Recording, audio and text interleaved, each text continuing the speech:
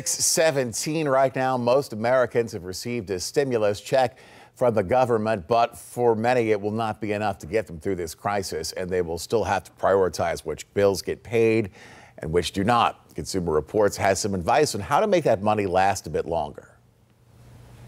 Manuela Martinez was recently laid off and plans to file for unemployment. She'll join 26 million other Americans who filed for unemployment in the last 5 weeks. What went through my mind when I got laid off was like, how am I supposed to pay my electricity bill? How am I supposed to pay my rent?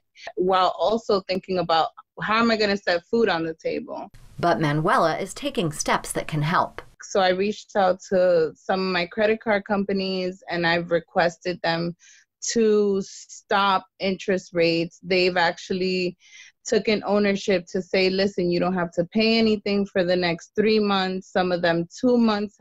It's important to get a handle on how much cash you have coming in and how much needs to go out. Normally, you might have to focus on paying down your high interest rate debts first, but these really aren't normal times. So you might have to focus instead on essentials such as rent or utilities or pharmacy bills. For people who've suffered a financial hardship due to the coronavirus pandemic, many banks are deferring credit card payments, like Manuela's, and waiving fees for a period of time. If you get a hardship accommodation, make sure that your payments are reported as current on your credit report rather than delinquent, so it won't impact your FICO score. You may have heard that the CARES Act may offer relief for mortgage payments, but the law's passage doesn't mean you can simply ignore your mortgage bill.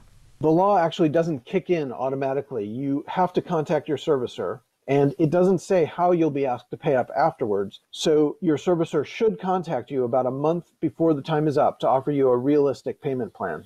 The law applies only to federally backed mortgages. You can find out if this is an option for you by speaking to your mortgage servicers. This is Marcy Whalen.